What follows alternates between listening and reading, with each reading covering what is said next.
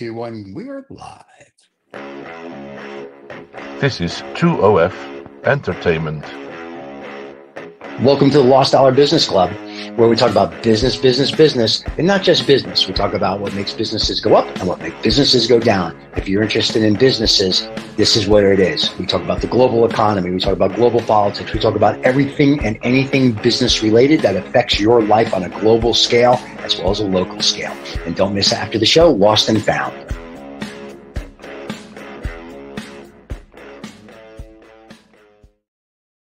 Hey. This is various guests and members. We actually have a guest today. We do have a guest today.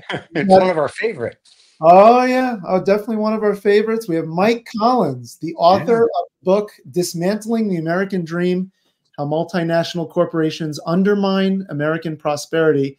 And he's got decades of experience in manufacturing. He writes articles all the time. We keep getting them. And we are happy to have him back on the show to talk about today, China's most favored nation status. And John's favorite country is China. So this should be a really interesting show for us today. So, I'm looking forward to it. So should we bring Mr. Michael in? I think so. You're ready to roll. Michael, there you go, Michael. It's all you now. Guys. How you doing? Yes, this is a fascinating subject.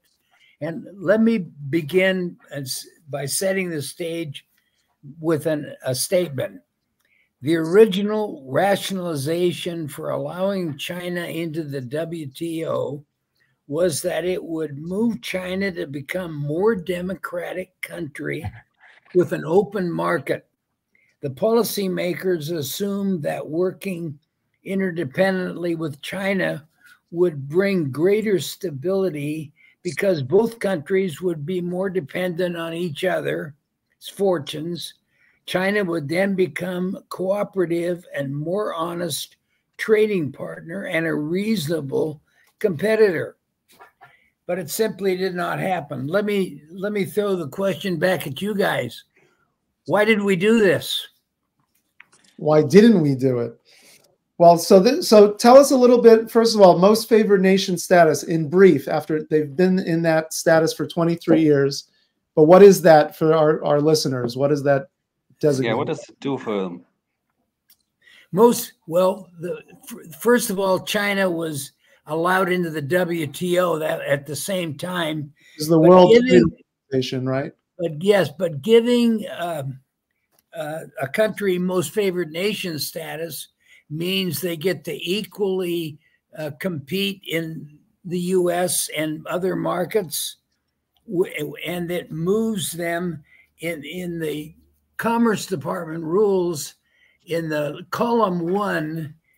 They moved them from column 2, which is a 39% tariff for all non-MFN companies, to column 1, which is almost a 0 tariff. So it takes away the tariffs and the restrictions and allows them to enter our markets and compete with us like all American companies. That's changed. That's changed because we're doing something with somebody from China and they're importing something, and I think their tariff was 75%. So they have no more MFN, and if they do, it's just on paper only. So, well, the administration has added tariffs to and they've kept the Section 301 Trump tariffs, but Biden has added a bunch of new ones too. So they're gradually getting there and eroding down the most favored nation status. Now, let me follow up with it. China, when they got most favored nation, they came up with a plan called Made in China 2025. Mm-hmm. And it's a 10-year plan where they publicly said what industries and what technologies they want. And they're things like information technology, electric vehicles, robotics. They're coming after the battery, the solar cell, the semiconductor, biomedicine, wind turbines, and on and on. And they publicly say that they want to be the world leader in advanced technology manufacturing by acquiring new technologies any way they can, legally or illegally. Yeah, tell us. Give them dominance of an industry. I've read this plan many times, and basically what they're saying is, we're coming at you. Here's what we're after. Can you stop us?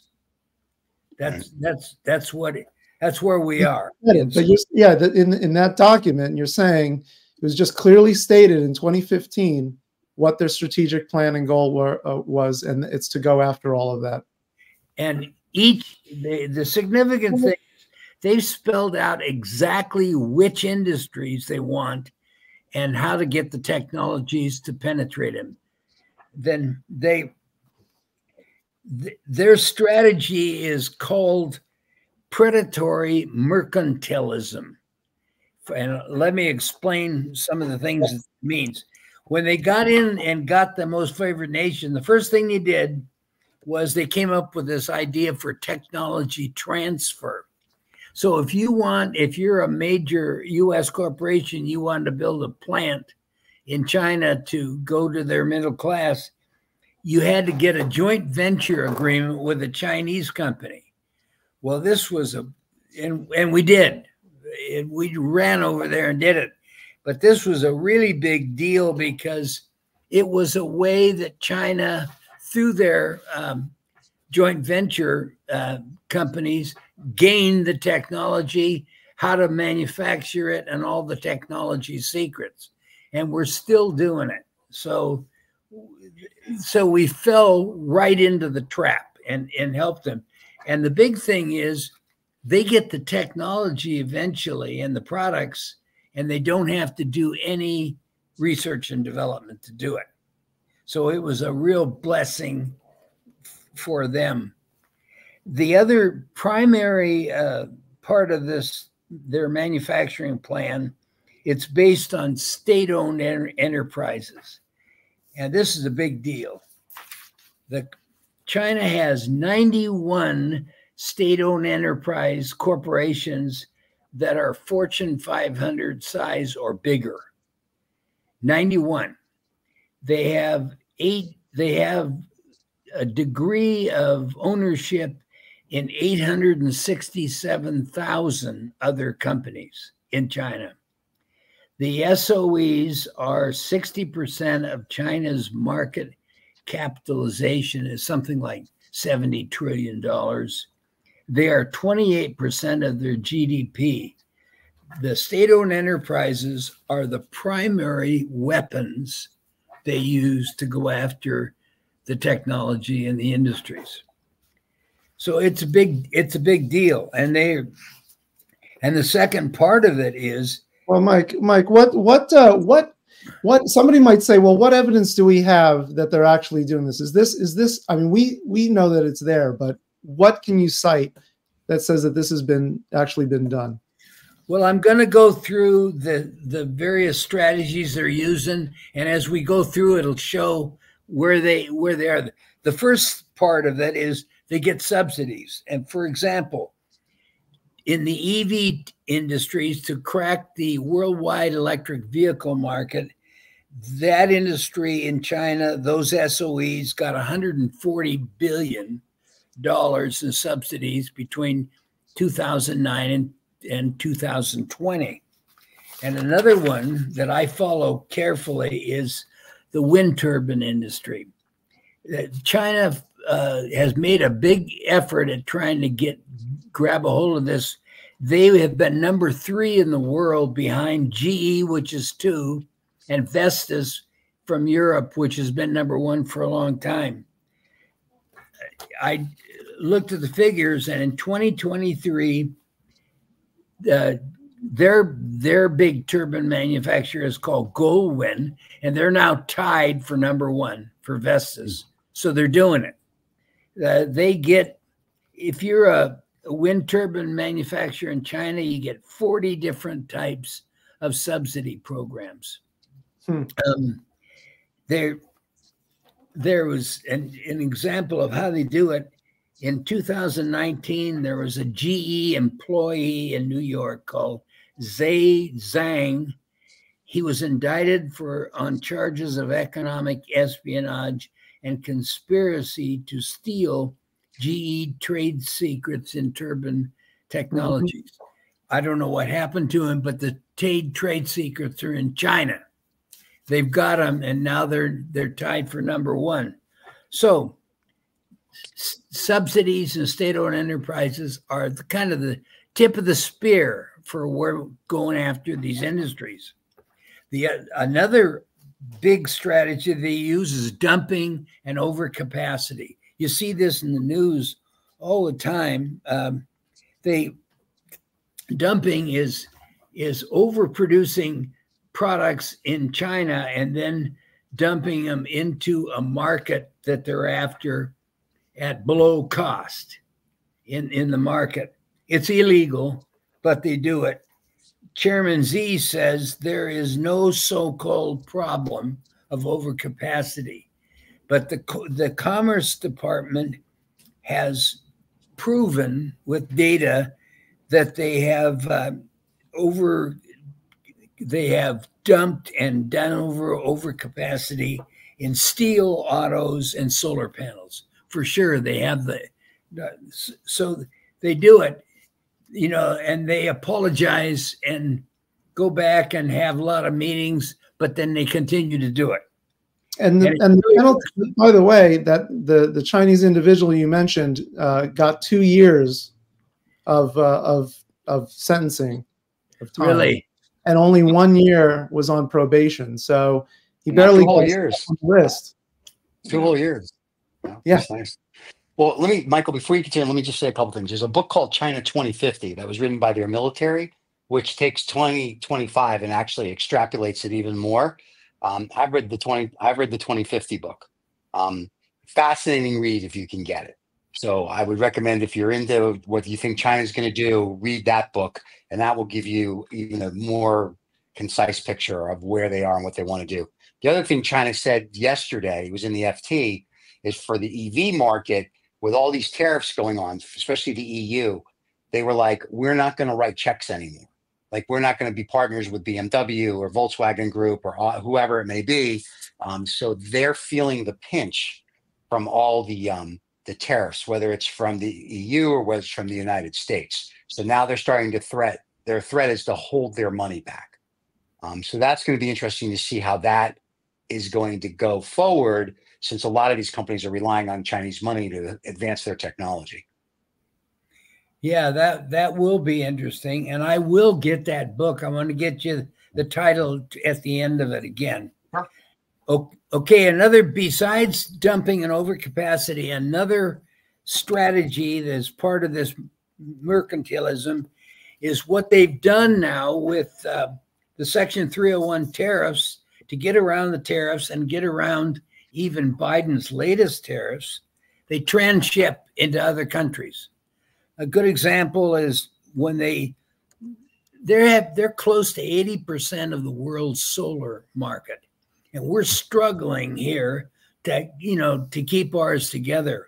So they went and built plants in Vietnam, Malaysia, Thailand, and Cambodia, and they ship solar panels through them. We all know it, but there'd been very little effort in Congress to try to stop them. The other thing that they do is, it says they can't ship raw steel is a 232 tariff, and it's 25%. So they backed away from that. So what they do is they send raw steel to other countries around the world, like the United Arab Emirates, Thailand, Vietnam, and Oman. They buy the raw steel, make it into pipes and products, and ship it into the United States. And to Steve's point about the EVs, they're right now building a number of plants in Mexico. Yep. That's BYD. Yeah, BYD. they're part of the Mexico has just overwhelmed us and broken the NAFTA accord they signed with a conduit and all kinds of pipe steel now. So we've got another problem with Mexico. But Michael, let me ask you this. A lot of the issues when we talk about MFN and cheap labor and cheap this and cheap that, if we go back and look at this back, not in the 60s, but the 70s and 80s when it started more in, I guess, in the 80s and the early 90s, that's really America's problem because America priced itself out of a market internally. And also it was like, ooh, cheap is better, cheap is better, cheap is better. Let's outsource, let's outsource. And nobody had the forethought, like the Chinese, if you will, to write a book that goes out 50 or 100 years and go, what's going to happen 30, 40, 50 years from now? Because Americans, and I know we're all Americans here, are stupid for the most part. We think about what's going to happen in 3 hours. The Asians think about what's going to happen in 1,000 years. So it's no fault. It's more our fault, not their fault that they actually became smarter. Well, if you want to say trickier, because I know John loves China. I mean, however you want to look at it, they played the game well. And we're going to punish them now for the game. Well, now I know in Australia with the wine business, you know, they blackmailed them, like, we're not going to buy any more of your wine until you do this with us. Well, so when you have economic power, you can do what you want. But our problem as a country is we are lazy. We don't want to do anything. We don't want to build anything. We just want gimme, gimme, gimme. All these other countries are like, fine, we'll give you. So I know what the issues are, but really our government has to start like getting out of its own way then and saying, okay, then we need to bring stuff back. But we don't do that. So, and I mean this kind of tongue in cheek, kudos to China. You game the system and you're doing it well. I mean, whether it's BYD having plants all over the world so you can bring cars to the United States, whether it's the solar, the wind, they gamed it. And we, supposedly the greatest country on the planet, we're not gaming the system that well. We're going, you're bad, stop it. And they're like, yeah, we're bad, we'll stop it. Meanwhile, they're still doing it. And now UAE, same thing. All these other countries are gaming the system while the United States is still stuck in, I don't know, 1860. And that's a bad thing. Well, let me answer that by backing up and saying part of it is the capitalism of our giant companies that I wrote in great detail in the book, Dismantling. They went, when the opportunity presented itself in the 70s and 80s, they went for outsourcing because it was short-term quarterly profits. Mm-hmm. And I've written many times about the fact that it's a short-term policy. And in doing that and going and making stuff in China, they're giving away their industries and they're giving away their technologies. This is the corporations that are doing this for short-term. I don't know the answer to that and how you can get companies like Caterpillar or GE to ignore the short-term investor pressures and look at the long-term and what's best for the country. But they don't, because and here's what the problem comes into. One, bonuses are tied to what you did yesterday, right? That's right. And so until we go back into where we think about, and I'm not trying to be like a communist here. So everybody send your cards and letters to David because I won't read them. Until you go, our country comes first and then the company comes second. So we become a strong country again. Everything, whether you're Democrat or Republic, all these things that you're doing, you're not really doing anything. You're making it tough for the middle class and everybody under to survive. You're not doing anything to better the country. You're bettering big business, and that's cool until there's a civil war, and then you're gonna be like, oh, we should have thought about this. So once again, China's not doing any better because what they've done now is they're stifling their startups because their startups can't do a lot of stuff because of the way the government has changed over in the last 3 years. So startups there are less. They have problems when they come to the United States. Less. You're right. Dramatically. Yes, it's huge. 90% plummet. Right? Because there's an article yesterday in the FT about this. So huge. They're having a problem when they go on exchanges outside of China because when they have to get their books audited, you can't audit fiction. So really, all these governments, it's great that they're playing this game of risk. But for the normal person, that's whether you're a billionaire or you're a guy who makes $200,000 a year or something in between or less, it's not helping you. And the governments don't seem to care. The CEOs, all they care about is, am I going to get my $35 million bonus? At some point, that runs out. And until we think differently, we're screwed. I mean, globally, we're screwed, not just our country. And the countries that are gaming the system, as much as we'd like to fault them, I can't fault them for gaming a system that we set up. Well, you're absolutely right. And in fact, that's if I was to write another book, it would be that. Is there a way to put country first? You know, that's the issue. Politically, I don't know what will happen. I do know that what we have done for the last 40 years, particularly in outsourcing manufacturing, losing 7 million jobs and all that, has created not only inequality, but a real bad unrest in the middle class. And you see politically it coming up now. People are angry. They're worried about their futures and so on, and they've got good reason to be, but it's created political problems now. I think that states the long term. And what can you do to change U.S. corporations to be long-term thinkers? I don't know. Good luck.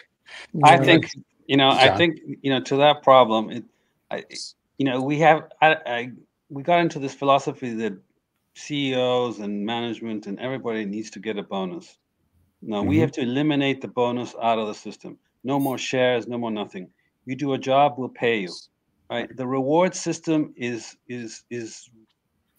flawed, completely flawed, because it favors a very few at the top of the management of companies.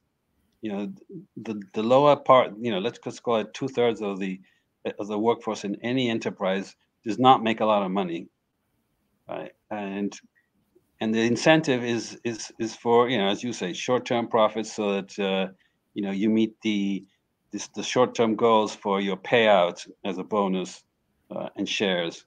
And I think if we take that reward system, we don't even need to have too much government regulation over that. Then then performance is a little bit more aligned with the long-term future of a company. Now, if companies had actually real leadership instead of just financial engineering jockeys with Excel, then we'd have a whole different picture. When you look at family enterprises that think long term, they're still making a lot of money, but they're not committing suicide by doing short-term strategy, by as we all know, giving the technology to the person that's going to compete with you and has the resources to compete with you long term. So I think if we change the reward system and eliminate all this, you're going to get rich because you're a CEO or your management and you get shares. I think just it would help a lot. It's not a total solution, but it's a partial solution. Absolutely, John. It would help a lot. But from everything you just said, Milton Friedman is turning over in his grave. Yeah. That's totally a contradiction to the Milton Friedman thing, which is the religion they all went for in the 70s when they put together the Business Roundtable. That was it. It was shareholder value, written up, in stone, shareholder value first, period, and everything else is academic. That's where we turn. So, but as you point out, look at it. In the early 1900s, U.S. Steel was, the number one biggest producer of steel. Right? They didn't invest in their company. They went for, whatever the strategy was. Now they're, I think they're in the top 50, maybe, right? Nippon Steel, I think, is the number one, if I'm not mistaken, and they're trying to buy everybody on the planet, including U.S. Steel.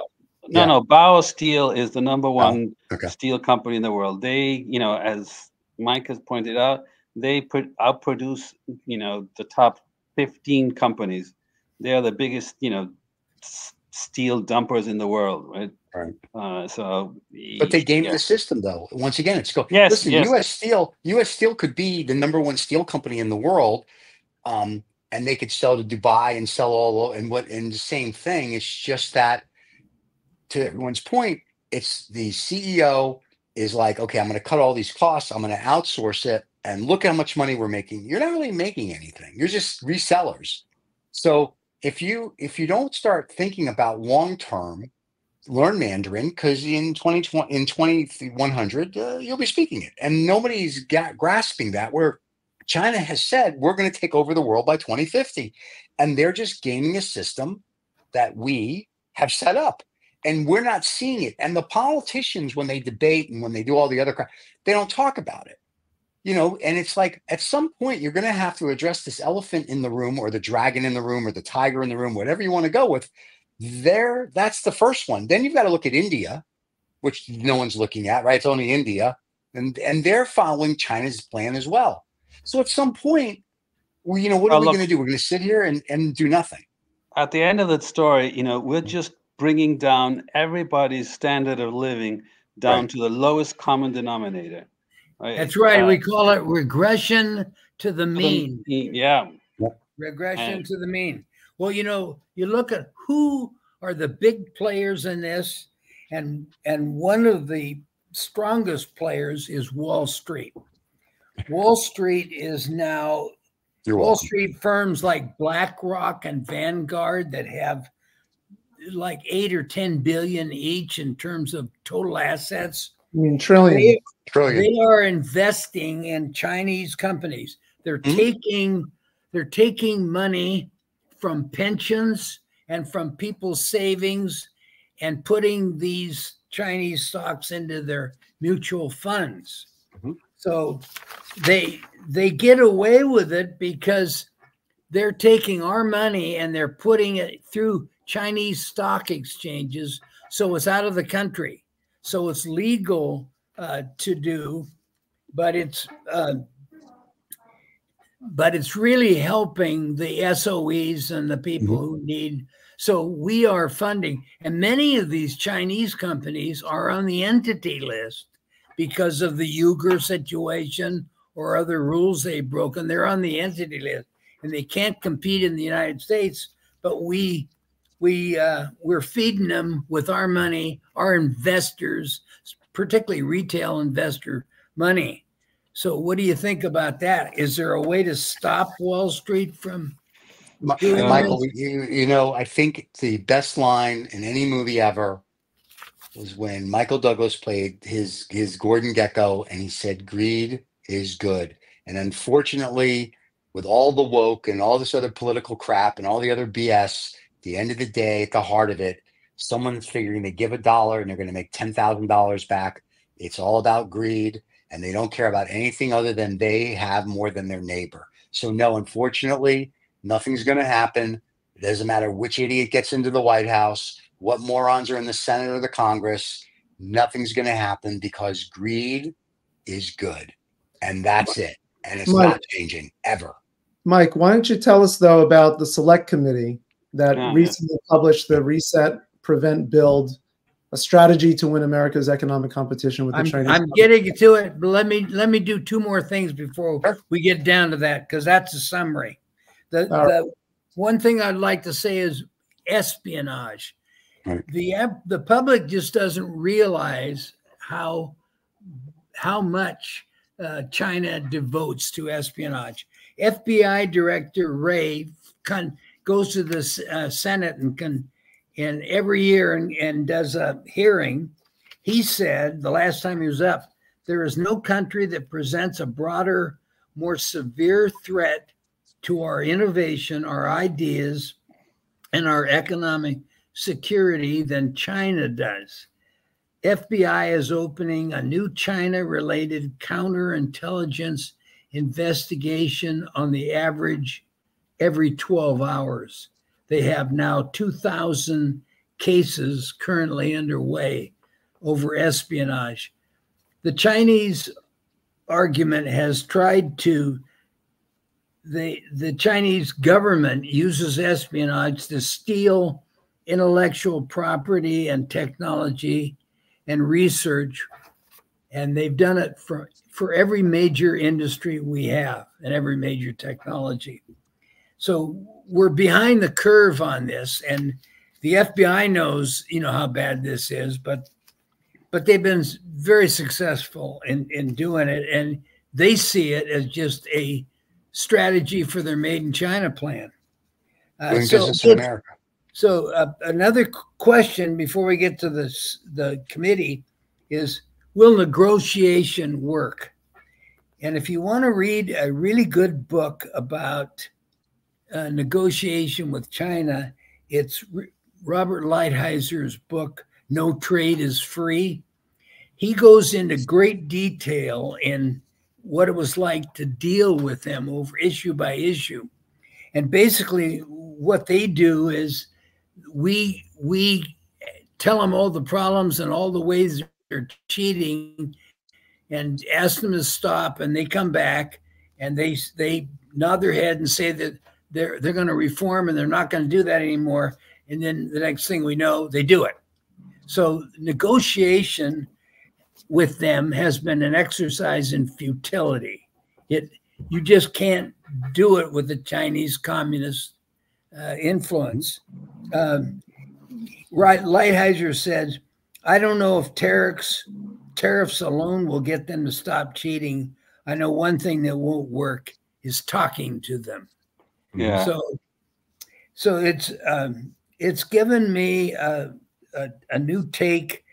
I don't think that we can beat them at this game because they play by their own rules and they've been very successful. And if we keep, as Stephen says, doing what we're doing, we're going to lose the big game.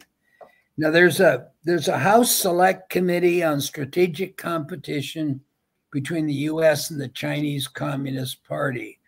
They've had many hearings, but they issued a report called Reset, Prevent, Build, a strategy to win America's economic competition with the Chinese. There's a lot in this report, but it gets down to, at the bottom, they come right out and say that the giving most favored nation status to China was a big mistake. That was a big omission. It was wrong to do it. And so their recommendation is to revoke most favored nation status. And if they did that, the one thing that Chinese really do understand is money and the tariffs and losing from a monetary point of view. If they revoke them, they're automatically over on the column 2, which is average 39% tariffs on everything. Everything. Yeah. So we've got $300 billion tariff, but there's another 275 billion that is not tariffed. So it's now, I think we have a big advantage if we were ready to go this route and do it. And we have the largest consumer economy in the world. Everybody wants a part of it. China is dedicated to their big share of it. And China's economy depends exclusively on exports. They don't allow many imports, so their growth is pretty much, as most of you probably know, China's got their own internal financial problems. They have the economy isn't that sound, and I think that the only thing they're importing is Tesla, because Musk made a huge deal there for the EV company. So I know Tesla is very big in China. I think that's the only thing they can do. But yeah, they're having a problem with shadow banking. They're having a problem with their GDP, because that for a while was tied to how many apartments you can build. So their construction businesses are going out, their banks are going out. So they're having big issues. And I don't think they thought through that either.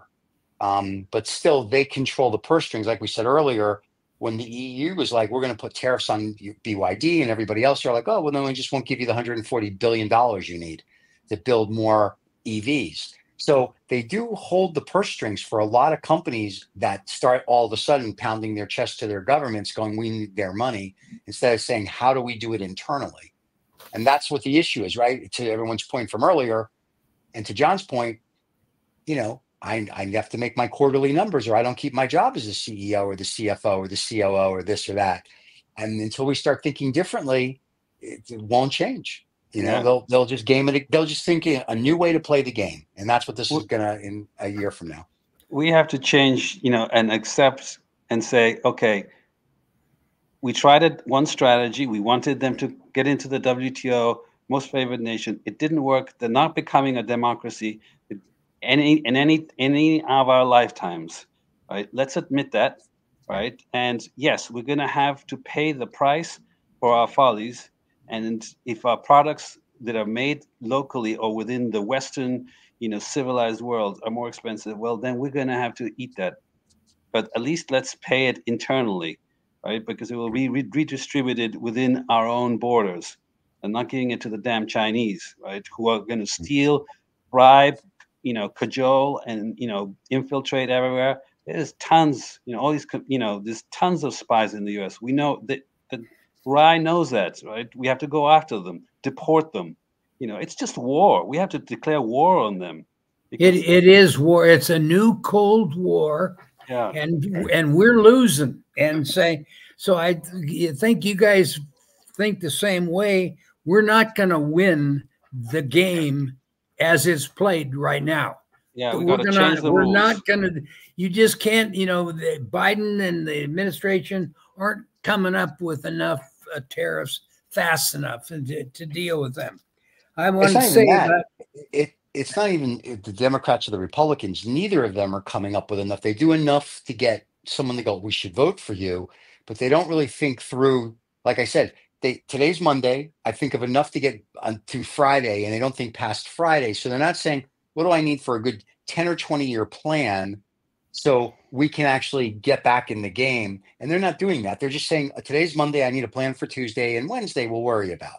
That's not good politics. That's not even good to run a business, but that's how we seem to run things. And that's bad. We need to change our politics.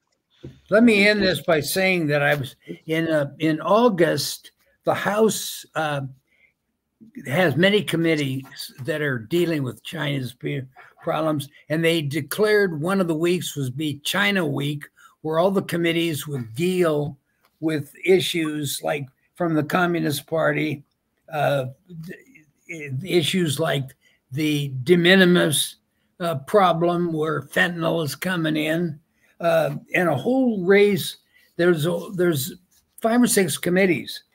They voted that the problems these committees are facing were 8 of 10 in terms of importance.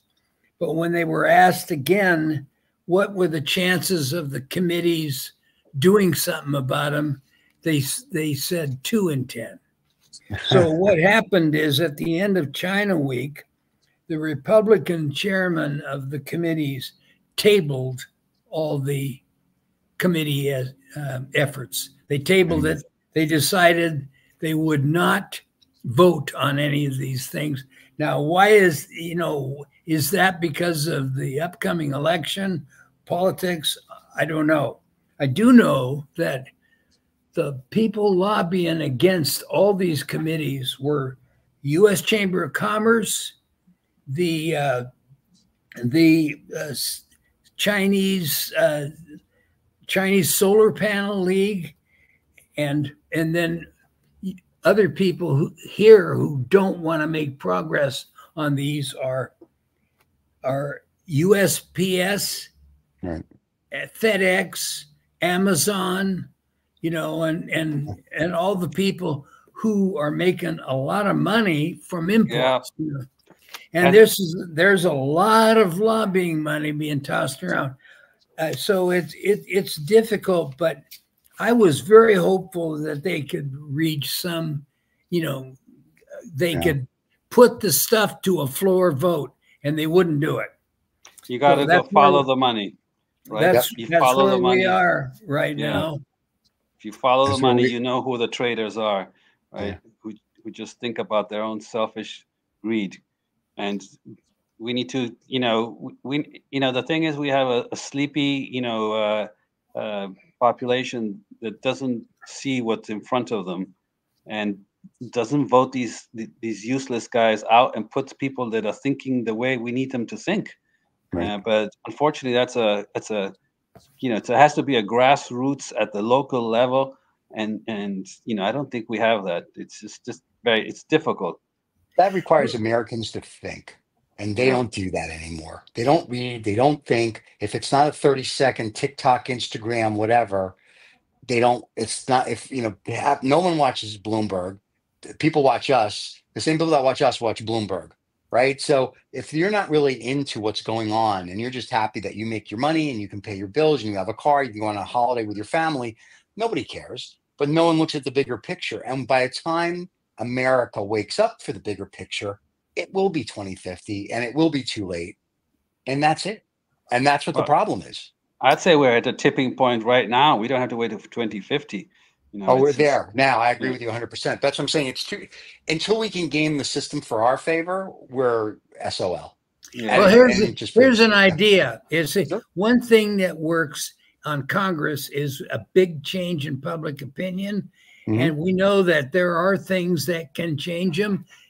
For instance, when Russia invaded Ukraine, right, boom, Congress went immediately and revoked most favored nation status from it. So, so big events like that will work. They will change people's minds, and right, public opinion can change Congress. So what is it going to be?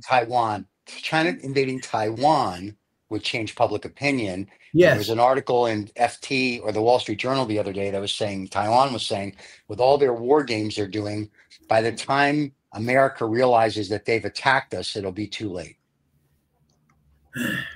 So there's no positives on the horizon, except, of course, we at the Lizard People Illuminati Association want to thank the Americans because we just get rich every day. But for everybody else, they're kind of SOL, and it'll be too late by the time it's done. The billionaires will become trillionaires, and that's it. And unless there's a civil war, nothing's going to happen. And I don't care who gets in the White House or wins in November, unless they grow a pair of balls, and I mean quickly, nothing's going to happen for the next 4, pick your amount of years, because no one wants to ruffle a feather. They're all afraid. Mm-hmm. No one's putting country first. They're all putting themselves, their company, blah. When people go, I'm an American, I'm like, really, are you? You were born an American, but are you an American? Back in the day, in the 30s, 40s, and 50s, when you said you were an American, that actually meant something when you said it. When you say it today, it just means you were born in America. And I know there's a handful of people out there that they say they're an American and they mean it. Most people, when they say they're an American, they don't mean squat. And that's part of the other issue. We have no country. We have no patriotism. That's what I know. What do I know? Yeah. And flying over a football stadium in a stealth bomber does not make you an American.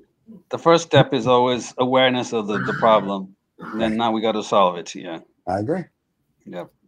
I agree. Well, thank you, Mike, for bringing this up. Yeah. This is big. This could be a big step forward, revoking that status. And getting revoke that status, yeah. And Michael, the next time you're on, we're going to do the show live, so people can actually ask questions while we do it. That's right. Oh, that's a good idea. Good idea. So so let's try to have you back sooner than later. Okay. Thank you, Mike.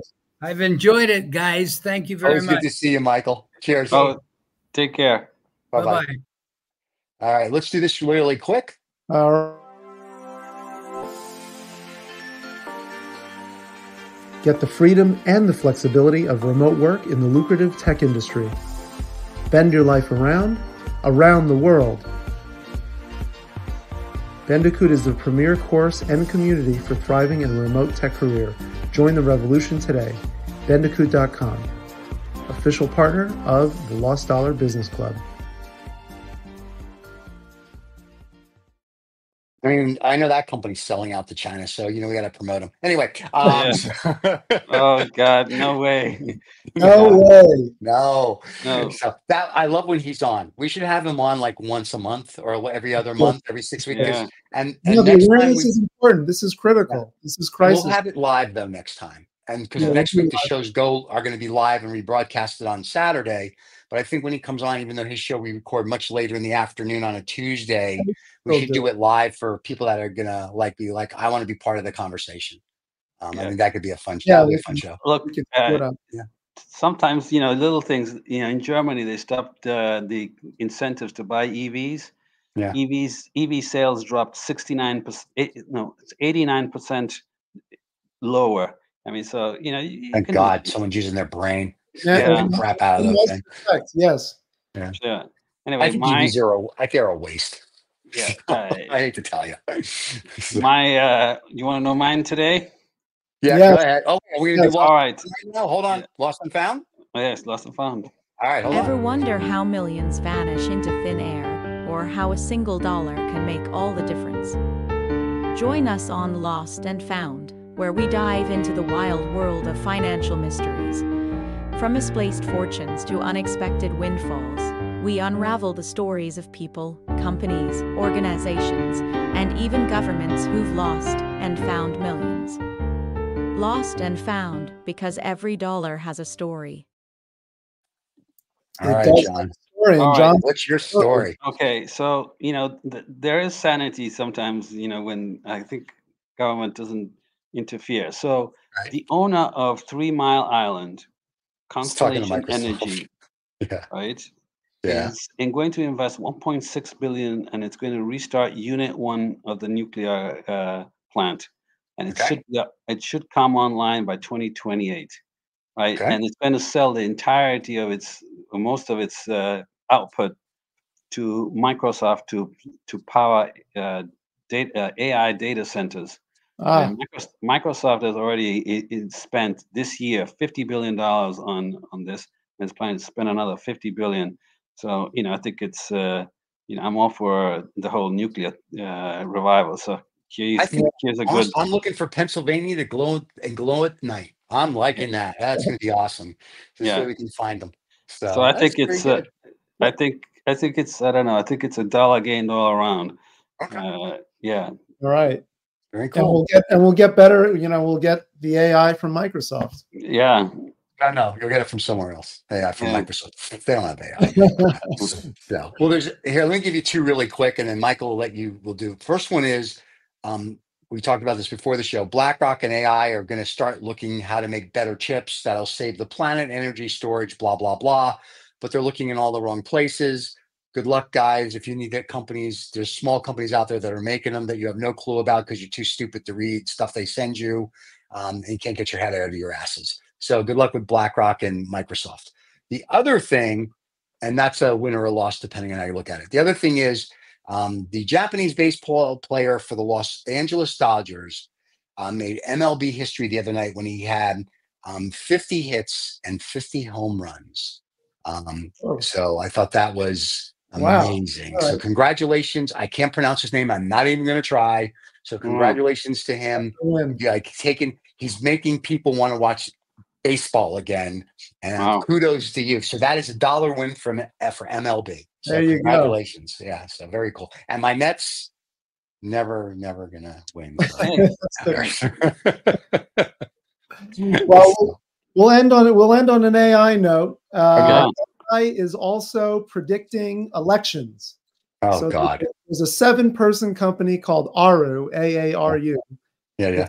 Led by 2 19-year-old college dropouts in Manhattan. Of course. And they correctly predicted one of the New York Democratic primaries in June within 371 votes. Nice. Pretty good. Yeah. That is amazing. It's amazing. So who do they say is going to win the presidential election on November 6th or 4th or whatever day it's going to be on? Well, the thing is, it keeps changing because because it's so affordable to do it. Yeah. They can draw on 5,000 AI respondents. So they've created 5,000 AI bots that are supposed to represent the public. Yeah. And they interpret the news. Those 5,000 bots interpret the news, interpret what happens, and then tells them how they're voting. Okay. So as of today, or as of today, Kamala is ahead. Nice. So even though there's a bot that says that Mickey Mouse is the preferred bet. Well, can I tell you, I am voting for Mickey. That's where I'm going to vote for Mickey because he is my number one choice every year. Every year, that's right. Every year, he's my number one choice because our government runs like Mickey Mouse. Oh boy. So yeah, that is true. That's true. But that was a good show with Michael. Yeah, he has to come back more because I think this is, and he's in the know. And for people that don't know, Michael emails us and I mean this with love, a book at least once or twice a month. And when I mean a book, he writes out his thoughts, and it is a book. It's like if you read his book that Michael talked about a little while ago, we get one of those every 2 weeks that we can read. And it's fascinating. So I read it, and then it's a bunch of other famous authors and economists in that email chain, and they all respond. So when you start reading all the responses, it's like you have this brain trust, and it's fascinating to me. True. And I feel very fortunate that I'm on that. Little old me is in this list of this brain trust, and I know you guys are on it, and I'm just like, oh, this is cool, and I enjoy reading it. We don't like it. I'll add you. I'm not part of that brain trust, you know.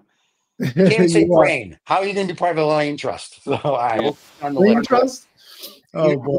It's the Argentinian Nazi gold thing. But we'll get you on the list. Don't worry, John. Let's do it. Okay, yeah. I'm trying to save you guys, but you are. He's trying to save us. So everybody, this was great. Now, next Friday, if you're listening on the podcast, we're sorry. We're not doing it live on the podcast because we're not a radio. You'll have the Saturday morning show. If you are watching us on YouTube, next Saturday at 8:30 a.m. New York City time, or EST for you people that are left-handed, we will be live. You're going to be? No, we'll be live on Friday. Yeah, that's right. The Friday, that's what I said. It's Friday in the morning. That's Friday the 27th. Yeah. We'll be live Friday. We'll be live on Friday mornings with a rebroadcast. John drinks a lot. With a rebroadcast on Saturday. So you'll be able to join the show, ask questions. And if you would like to be a guest on the show and you're like Mr. Collins, you're more than welcome to reach out to us and we'll put you on. But going forward, our shows are going to be live because we have a lot of people saying, but we want to ask all these questions while you're talking. So we're going to let them start doing that. So we figured that'll be kind of a fun show to do as well. And there you go. Very interesting. John? Yeah. This was good. Right. Yep. John's like, yep, I'm done. He said it's Friday afternoon. So guys, it's always good to see you. To all our thank you very much. I think David's back in another week or so. Don't forget, if you're listening on the podcast or want to watch or listen on the podcast, Two Old Farts Making Noises, wherever you get your podcast, look for Lost Dollar Business Club. If not, we'll see you here on YouTube next week, live, and a rebroadcast on Saturday. Everybody, have a wonderful weekend. We'll see you all soon. Cheers. Ciao.